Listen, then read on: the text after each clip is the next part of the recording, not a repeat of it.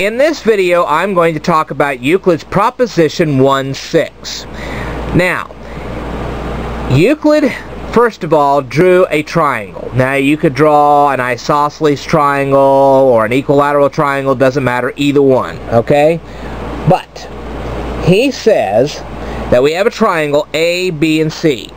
And then he says, we're going to start with this triangle. We're going to say that angle ABC equals angle ACB. And he says, because of this, we are also going to say that that line AB is equal in length to line AC. And that's the part that's in question.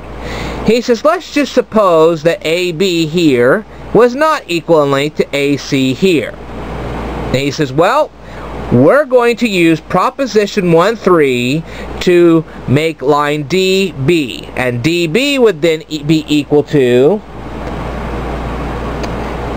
AC.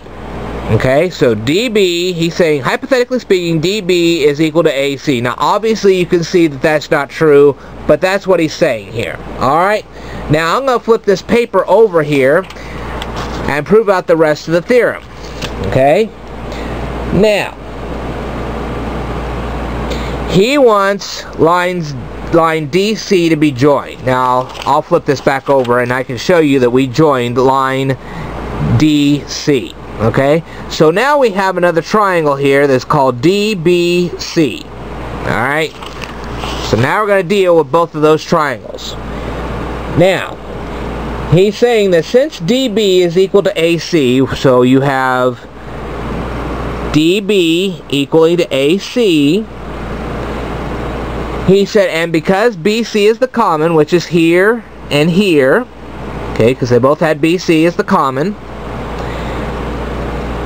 and what that means is that this length BC is going to be equal to this length BC because they were equal in the first place. Alright, then he says that we actually have an angle here, which is ACB, which is equal to angle DBC. Now, how do we derive this? Well, angle ABC was equal to angle ACB originally, and so therefore, just because we cut off letter D didn't change the angle any at all, so DBC is still equal to angle ACB. Now, that would also make line DC equal to line AB, and that would then make the whole triangle DBC equal to triangle ABC. Well, obviously that's absurd because we already established that DB did not equal in length to AB, so that's absurd, and so therefore the whole theorem is absurd.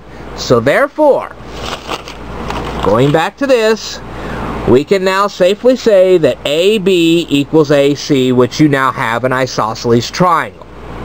Alright, hopefully I didn't confuse you too much. Basically, what the theorem is saying is that once you cut this line off, you're actually saying that triangle DBC is equal in size to triangle ABC, and that's just absurd because you deliberately made it not so.